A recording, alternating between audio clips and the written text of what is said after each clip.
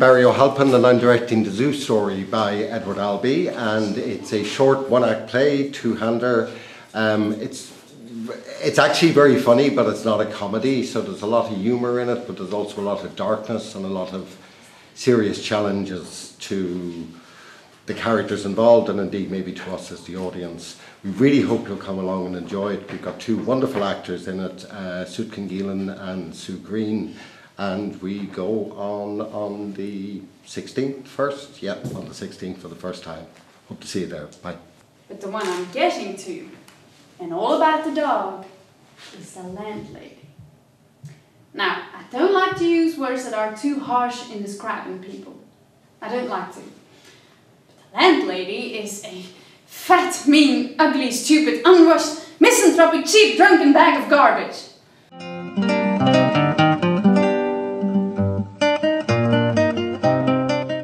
Hi, I'm Sid Wilkins. I'm directing The Actor's Nightmare by Christopher Durang. It's a one-act comedy. The protagonist is George, who finds himself backstage in a theatre, only to find out that he's in fact an understudy and is meant to go directly onto stage. Of course, he doesn't have a clue what's going on, and within the play there are 4 well-known plays that he has to be a part of. Noah Coward, there's Shakespeare, there's a bit of Samuel Beckett, which is absolutely mad. It's very funny. Come and see it. Lots of fun.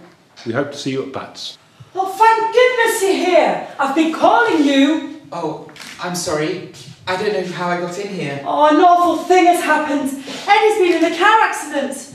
You'll have to go on for him. Good. I don't know who to choose. I don't know my lines. I don't know how I got here. I wish I weren't here. I wish I'd joined the monastery right after high school, but I didn't. So, you're not Victor, are you?